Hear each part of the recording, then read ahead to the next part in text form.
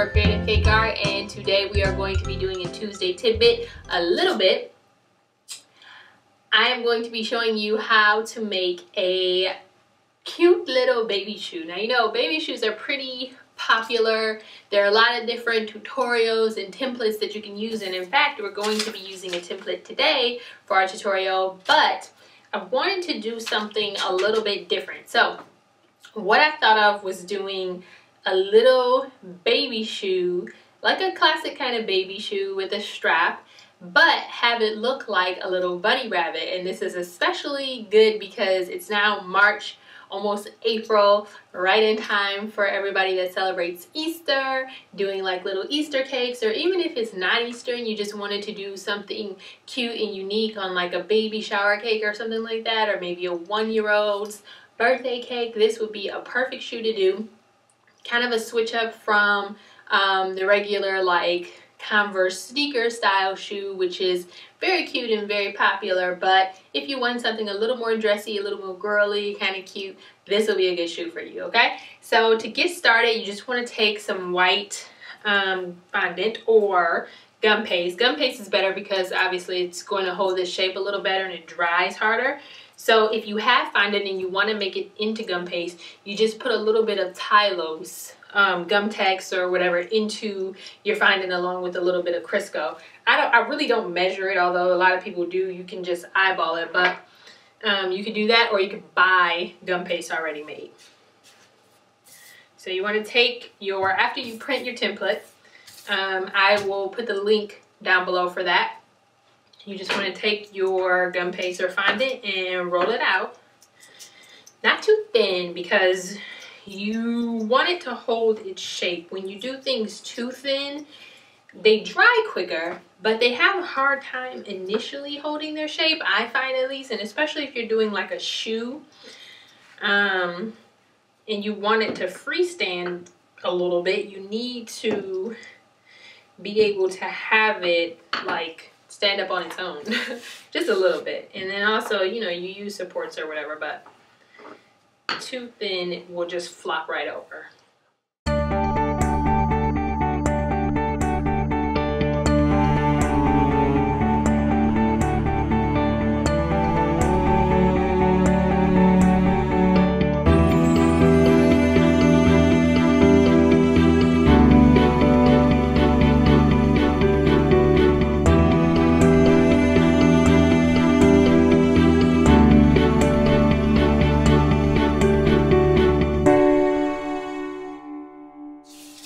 Now this next step that we're going to do, we're not actually going to use all of these parts immediately, but since I have my fondant already rolled out, in order to save time, I'm just going to do it now.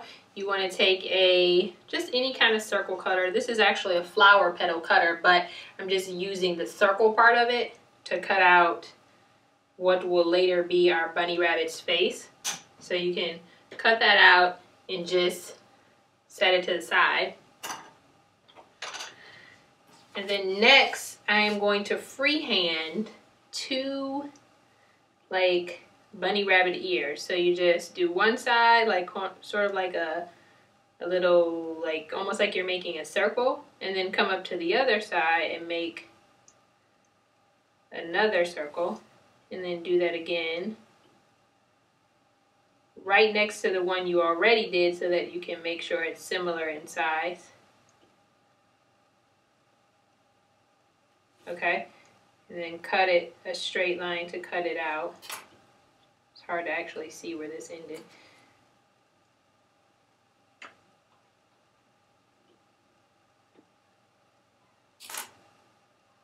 All right, now you can just lift this around what you cut.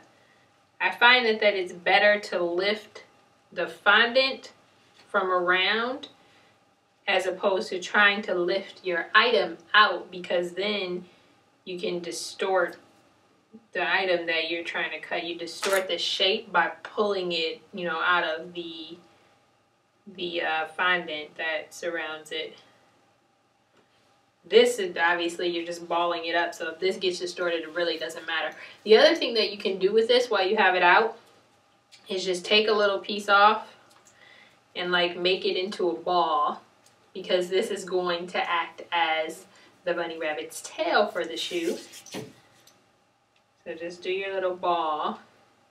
Doesn't really matter what it looks like. You can make it a little bit lumpy, just kind of like a furry, fuzzy little tail. Set that to the side. Make sure that your face is smooth around the edges. If you want to get some of that excess off, you can actually even just push it again with your cutter. And then you're going to take that. I like to make it a little bit more, not as round. I want it to be a little bit more oval shape. So I just take my rolling pin and roll it out a little bit and then form it into that kind of an oval shape for the rabbit's face. Okay, so set that, your tail, and then take your ears, and we're just going to do a little stitching around the ear.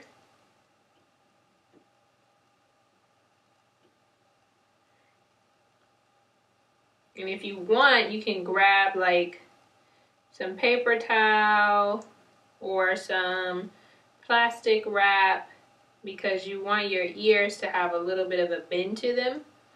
So if it would help to keep the shape, you can put it on some plastic wrap. But basically you want to just take your ear and it's going to sit like on the top of the shoe. So you just want to take it and give it a little bit of a bend while it's drying. I'm just going to set mine here on top of the tail to let it hold its shape a little bit. Next move is to take your pieces that you cut out. Make sure there are no weird jagged edges. If there are, you can smooth with your finger, or for like here, just cut it off. And then take your, right, the way that this is going to sit is like this, going around. So we want to stitch all around our thing here, okay? So just starting here and going around the entire parameter of the top part of the shoe.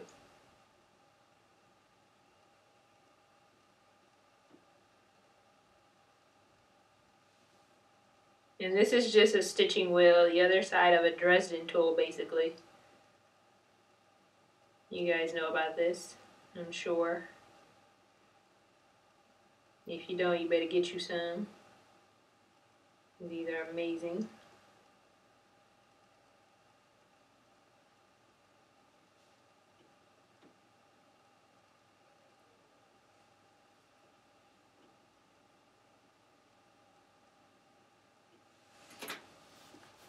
Okay, smooth out my edges. Now, I am using piping gel in order to stick this to the base of my shoe. And then also, I want to just do, I'm going to cut that a little.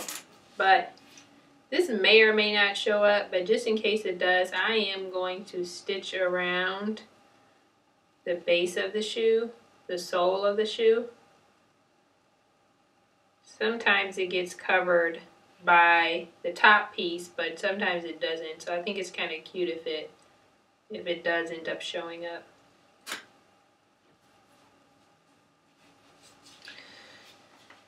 Okay, okay, so there is something when you put this template on, it looks kind of like not really totally like a shoe. Now we want it to look more like a shoe than what it would end up looking like if you were just to stick this on here. So the thing is, templates are fantastic. This is actually going to go this way. Templates are fantastic. They really help you to like get, you know, a proper shape, especially for shoes. It's kind of hard to make a shoe without a template, but you can see, okay, when you put this together, this just looks kind of like, I don't know, I just don't like it for the like look of a shoe. So you want to, they're like people outside playing in the snow waving at me. People meaning my partner and my daughter. Anyway, so what you want to do is that you want to put something in here to give it like more of a rounded toe shape. Okay, so you really want to just like put your personal touch on this. So I am going to show you how I do that. And then also using some paper towel to stick in there to give the toe a little bit more of support to be rounded out until it dries. All right, so we have that, and then we have our piping gel, which we're going to use to stick everything on. So I'm just going to put a little piping gel down onto our shoe.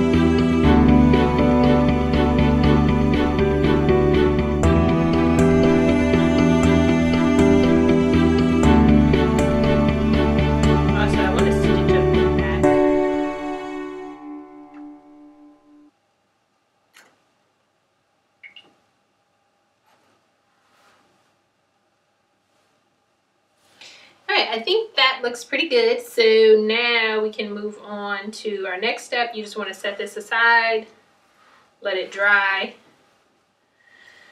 So the idea that I had for making this into like a fuzzy kind of funny bunny shoe to make it almost look like a, you know, bunny hair. I was going to do it to the entire shoe, but I decided I don't want to do the entire shoe this way, but I do want to do it to part of the bunny's face to make it look more like a rabbit. Okay, so what we're going to do is use coconut flakes, which are really, really awesome for that. You just take a little of your piping gel, spread it on the face piece, and then take your shaved coconut, and you can buy it just this way in the grocery store, shredded coconut. Take your shredded coconut, and not the big, don't get like the big piece of shredded coconut. This is really like fine grained shredded coconut. Just make sure you're getting the one that's fine grained, because I've seen them where they're like Parmesan cheese shavings. You don't want that. And dip it lightly into the coconut. And then when you take it out, it will look like such, which is so cute, I think, because it definitely looks like if this were a real baby shoe and it had some kind of like mohair, not mohair, but you know what I'm talking about. Some kind of like fuzzy bunny material. So cute. And then it's just going to go on your shoe.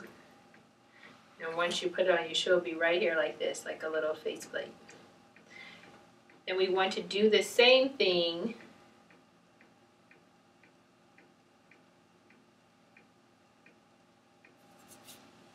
want to do the same thing to your tail. So whatever piece of your tail is going to be showing, I guess, probably this back part. And just cover it in piping gel or whatever. And dip it into the coconut. Spread it along.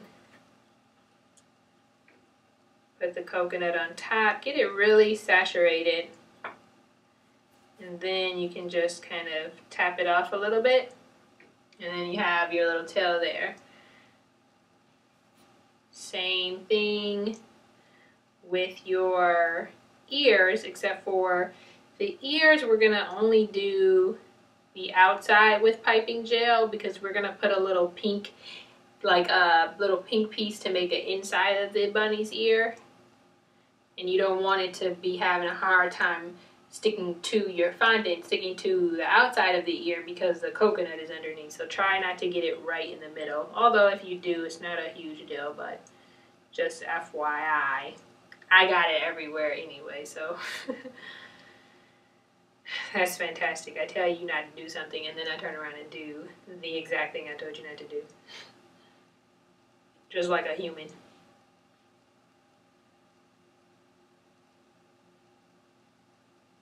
So whatever now, it's okay. I'm just going to roll with it. So this one I'm going to actually purposely get the coconut everywhere since the other one looks that way.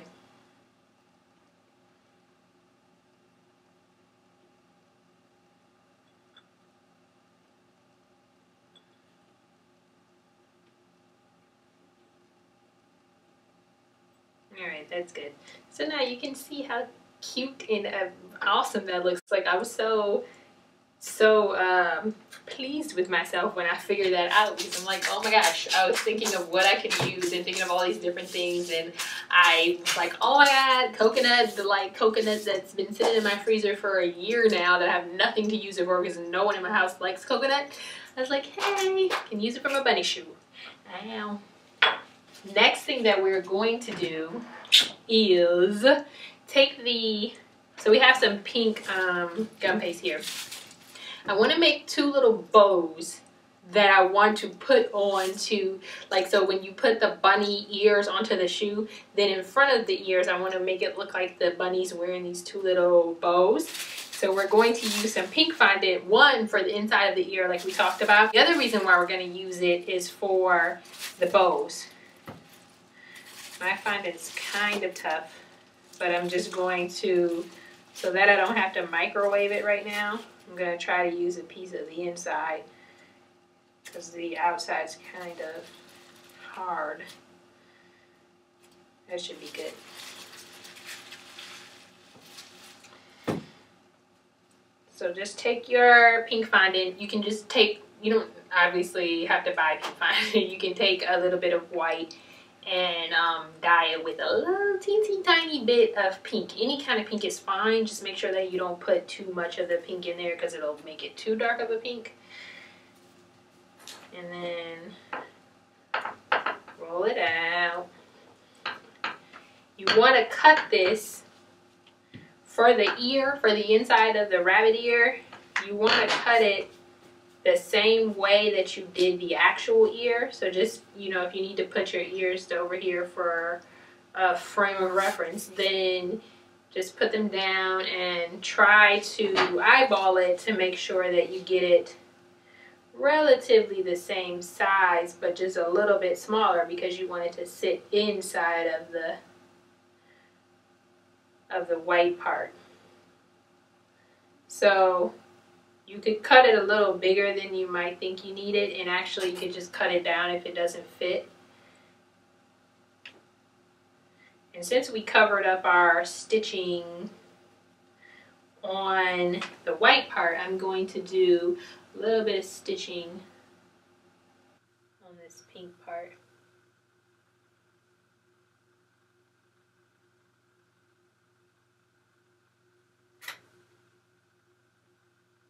Okay, and then just shape it up a little bit, give it some movement, and then take your piping gel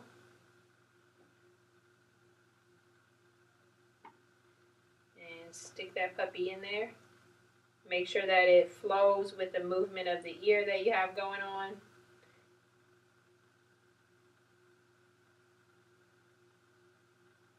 then I'm going to just pinch the bottom to come down a little.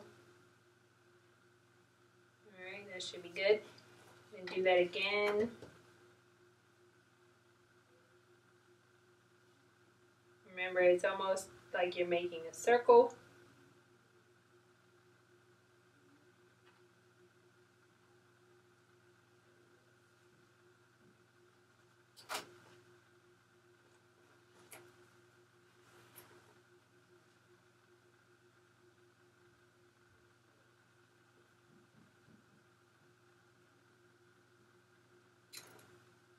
And stick it on.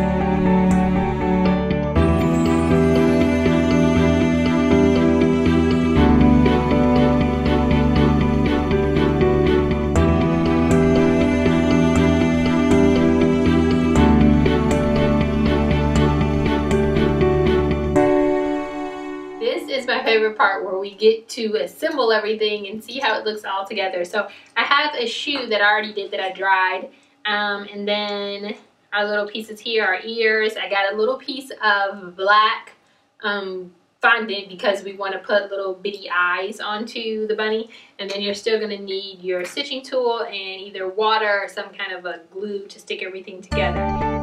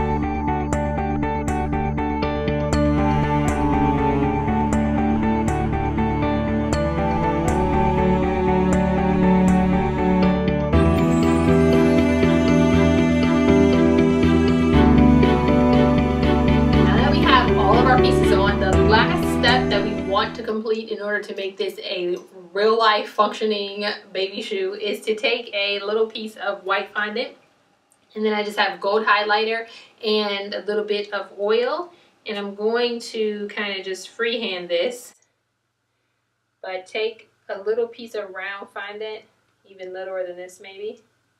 You can also use a cutter if you need to, but essentially you just want to kind of press it in with your hand and maybe round the edges out a bit, and then put some glue on it and stick it to the side of your strap to make like a little button.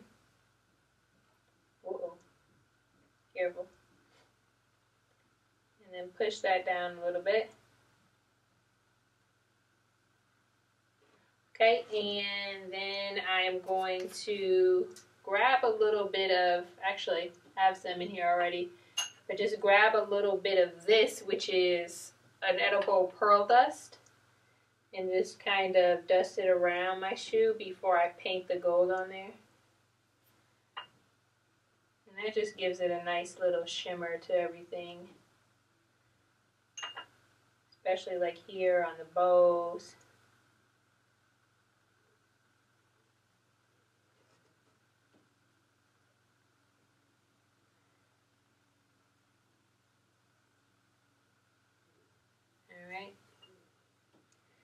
Now take your highlighter. You can also use silver. You can use black paint. You can just leave this as is if you want. But I like gold for a little pop of color. A pop of shine, rather. And just paint it around.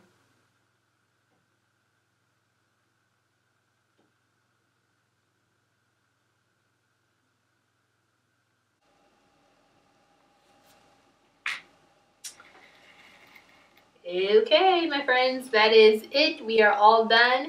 This has been Sierra Taylor for Creative Keg Art. Again, this was your Tuesday tidbit. A little bit. Please join us next week for another Tuesday tidbit.